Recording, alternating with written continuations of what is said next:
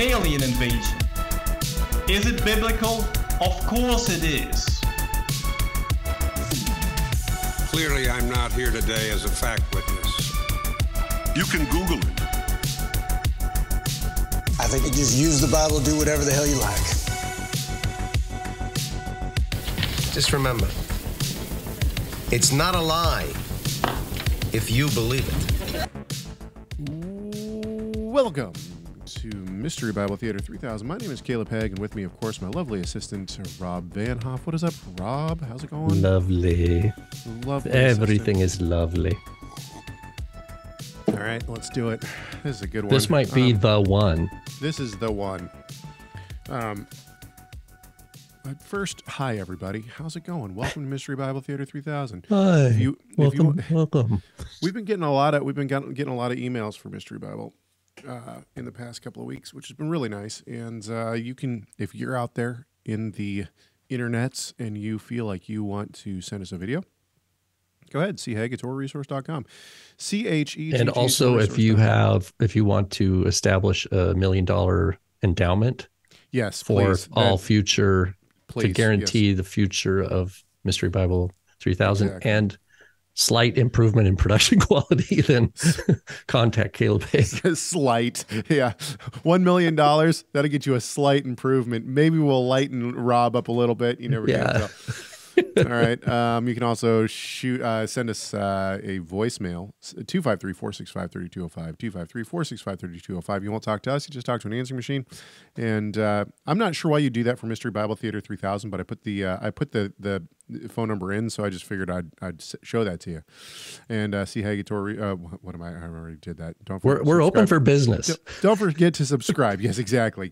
Whatever. You know, right? You know what's going on. Email, phone, whatever. Okay, and then yeah. So yeah, don't miss our main show either, right? Okay. Is that it? Is that it? Can we stop advertising now?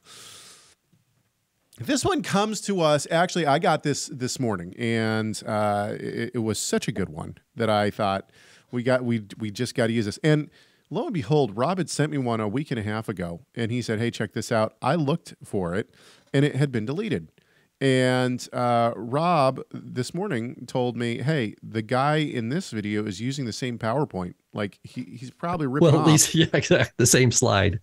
Same slide. So this is it's a different dude going around. Yeah, so before we jump into this, let's just say, with everything going on in Israel, we're getting people on all sides of the belief spectrum sending us emails about end times.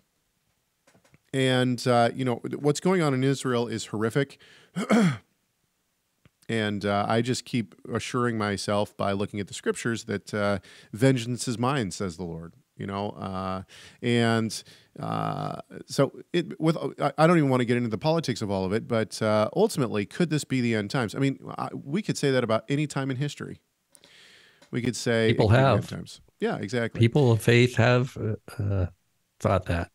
Right. People, snake oil salesmen have sold books saying such things. Yeah. So I mean, and I'm sure that the same old suspects in the Hebrew roots movement will probably make a fortune off of it as well, which is unfortunate. Here's the thing: is that I don't actually have a problem, with this being the end times. If it is, obviously it's totally up to the Lord. However, I try not to get too invested in any kind of end time thoughts, simply because for 2,000 years now, the world has believed that it's the end times. So I figure it this way. I am confident that the Lord will allow the faithful to persevere through persecution. I am confident there will be persecution during the end time towards the believers. I'm sure that Israel will be attacked during the end times.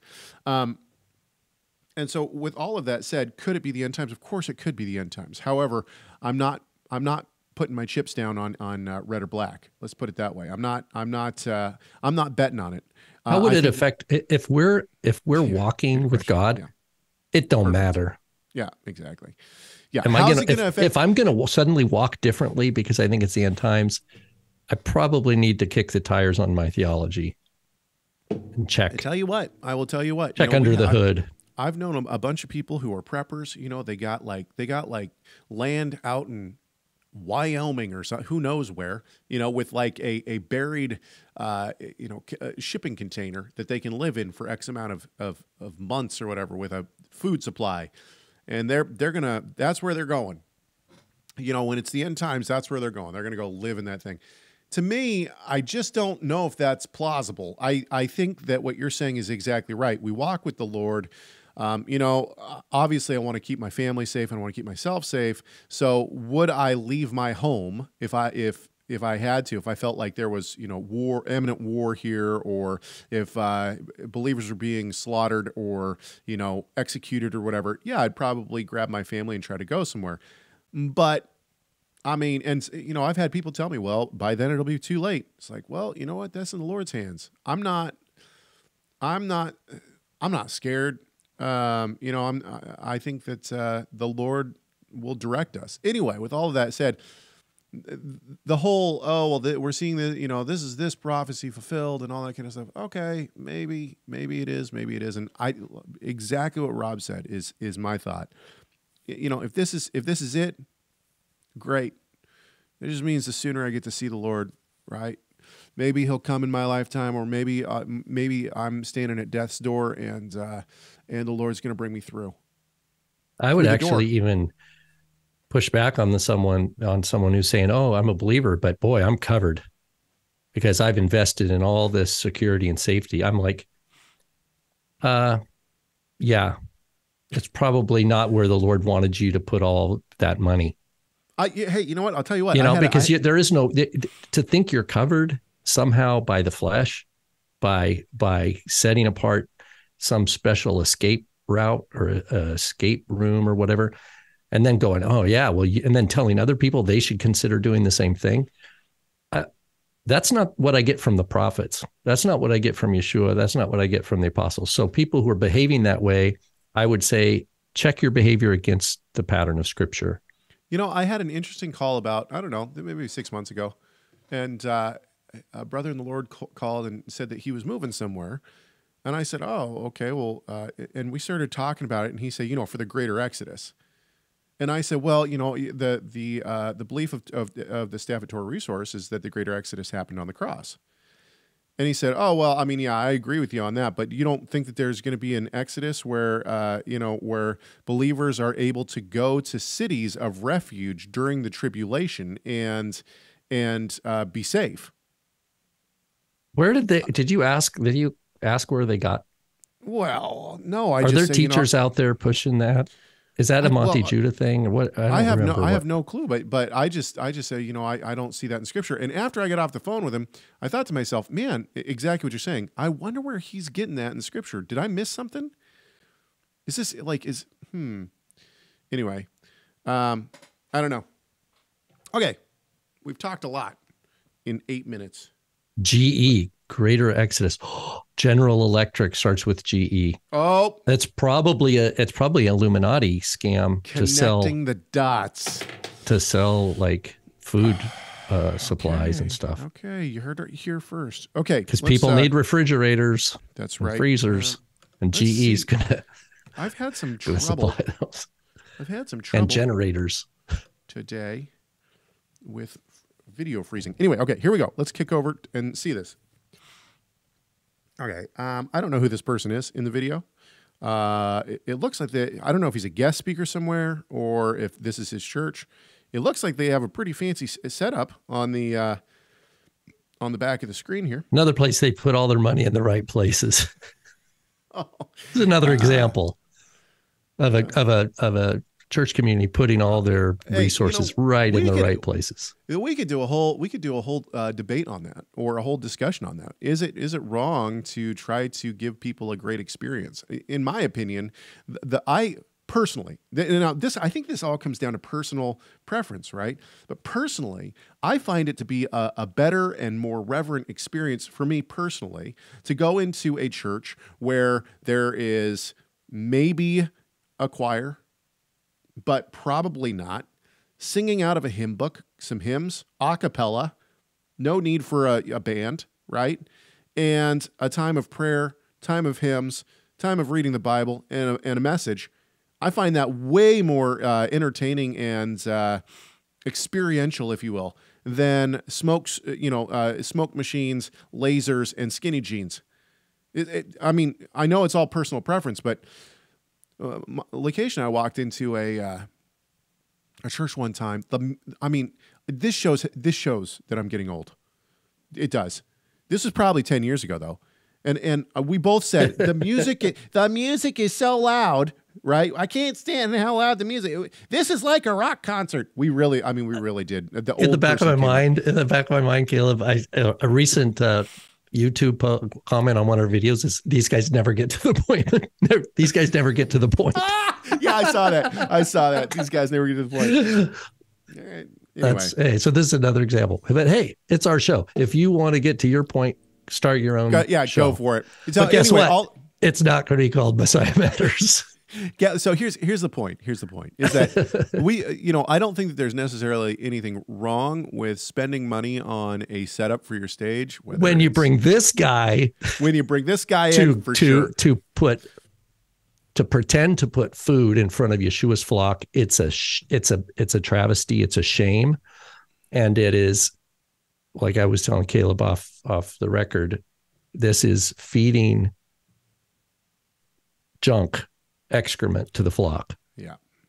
Okay. I didn't use the word excrement. Let's get to the point. Let's get to the point for those out there saying, when will these guys ever get to the point? Here we go. Let's keep it G. Okay, here we go. Ready? What is the mark of the beast? No man might buy or sell. Let's stop already, okay? I'm sorry. When somebody says, hey, I'm going to tell you what the mark of the beast is, unless the answer is Nero, run, right? I mean, not necessarily, I shouldn't say that, but ultimately, we're getting into speculation. As soon as somebody says I've solved it. I've solved it. Was it Nero back in the first century? Absolutely. I think it was Nero, okay? But I believe it's a telescoping prophecy. So whatever it's going to be down the road, we have no clue. So it's not necessarily that you should run, but because, it's fun to speculate sometimes. Even I speculate every once in a while. I wonder if this could be the mark of the beast. But the point is that anyone who tells you that they got the answers, they're trying to sell something. Here we go. What is the mark of the beast? No man might buy or sell, save he have the mark or the name or the number of the beast. Mark, name, number. We're all about the mark. We forget about the name and the number. For it is the number of a man, and the number is 666. It's not 666. That's a translation. That's the number. How many can see it? Can you see it? The cross swords. Bismillah, which means in the name of Allah. And by the way, when you go to jihad, you wear this on your forehead. See where they're wearing it? On their foreheads. This is what he saw. He was Aramaic. The Bible's written in Aramaic, not English. So you look and we go, 666. No, that's what he saw. X, Aleph, S. Can you see it now? Bismillah. That's what he saw. The name of the beast. Bismillah. In the name of Allah. When I saw that symbol, I was like, dear God, if that doesn't shock you, I don't know what will. Oh, my Lord. It is shocking. It is shocking. The level of ignorance here. Now, before people just think that we're just going to rag on this guy, let me just say the reason that we're going to rag on this guy is because he's using 3 languages and conflating them all as the same. The symbol that the jihadists use is not Greek. It's not a Greek. That's like saying, what's a good example of this? I don't know. It's like trying to say. I'll tell you an example. Someone took Elon Musk's X, the X for Twitter, and put it against a mirror, so it looks like 2 X's, but it looks like the what do you call that? The Masons, where you have the ruler and the compass, and it makes 2 X's. You know what I'm talking about? It's like that sort of thing. This. Did you have any? Because I have a few points I want to say, but go ahead and finish your bit. Okay. Well, what I was going to say is, let's see here. It's like saying maybe like a psi in Greek is like a W in English. Like just because things look the same, or an omega, right? Like the omega in Greek looks like a W in English. They're not even related in any way, shape, or form. Do they look the same? Yeah, they look the same, but they're not the same. And so it would be like the ones that are crazy, like the nu in Greek looks like a V. So that's often people learning Greek, they see the nu and they say v, or the rho looks like a P. So they'll say p, and it's like, no, that's a rho. Yeah. The point here is the point here is just because something looks like something else doesn't. My father always makes this example. The grass is green and frogs are green. Therefore, the grass must be frogs. That's what people are doing. False logic. Yeah. Yeah, it's false logic. It's like, well, no, just because the grass is green and frogs are green doesn't make them the same thing. And that's exactly what's happening here. Just because, and not only that, but you're talking about Semitic languages versus Western languages, and you're trying to conflate them. What's really interesting to me is at the very end, he says, let's see if I can find, oh, yeah, right here. He says, It was Aramaic. The Bible's written in Aramaic, not English. So he looked and he goes, 666. No, that's what he saw. X. So that's what he says. No, that's what he saw. And then he points to Greek. Well, which one is it? Was it Aramaic or was it Greek? Yeah, he doesn't know. He has no clue what he's talking about. Beyond this, this is clearly a way that they're using numeric value. And 666 and 616, the variant, all add up to Nero. Well, what do you notice about the image there? The picture that he's got? What else is around it? Hang on, let's go back. Jihad. I don't know. You tell me. Well, you can see that first of all, it's a printed text. Right. So this is a printed edition. You can see it's got the number 666 below it. So it's an interlinear Greek English. And then you see to the upper left, you see a thing that looks like a little mark, which is a text critical apparatus. I'm trying to find. Oh, yeah. Okay. So he's not looking at the original manuscript. What he's interpreting is the font selection of the printers of the fancy Greek. They're just 3 Greek letters. That's a Xi. The what he calls the cross swords, that's the first letter of the word Christ in every instance throughout the Greek Bible. So all of a sudden here, it doesn't mean a he. Right. It means cross swords. The second letter is a Xi. It's used throughout the New Testament. But here, it's an Arabic word on its side. And the last one is a final sigma. So he is, and if you look at the Xi, the reason it looks similar is because of the circumstance of whoever selected the Greek font for printing this edition. Right.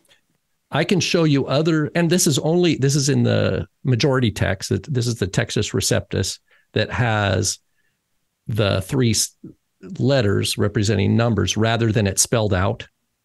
Like if you look at Sinaiticus, which is a 4th century Greek text, it's spelled out 666. Like we would write SIXHUND, right? You would write it out. But if you go back to the early text witnesses that have it in the letters like this, and you look at what they look like, they don't look anything like Arabic. They don't look like anything like this 20th century printed interlinear Greek Bible. This is one of the most blatant disregard of the Word of God. It is an absolute affront to the transmission of the sacred Bible, to the serious labor required for a translator to gain competency and skill, and what their task is. And he's just in one 15-second blip, he's telling you it's not a translation.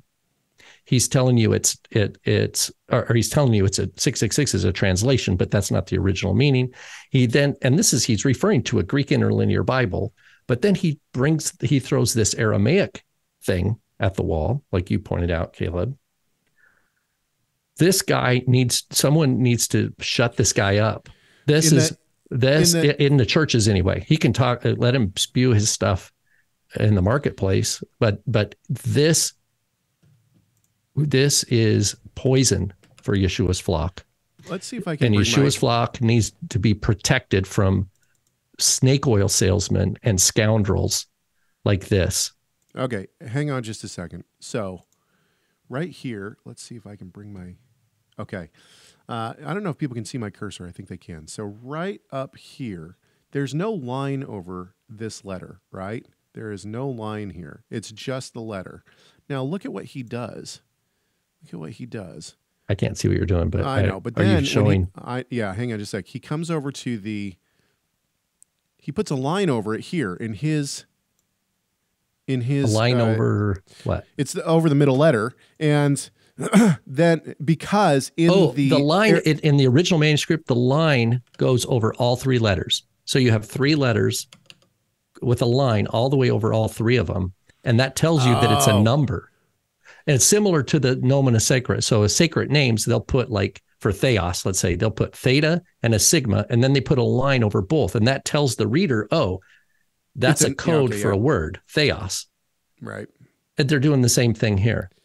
This guy is a wonderful example of a lot of things that are exactly wrong in the church, and the shallowness of churches, of not all churches, but the shallowness of churches that have money and the ability to put on a show like this, but they are without substance. There is no profitable content for the edification of the flock. I agree with you, but let's calm down for a second. Where do you think that this guy gets this? Where do you think? I mean, no, there's a book. This was like 10 years ago. There's a guy, this might be the guy who wrote the book. Someone is selling this snake oil in a book.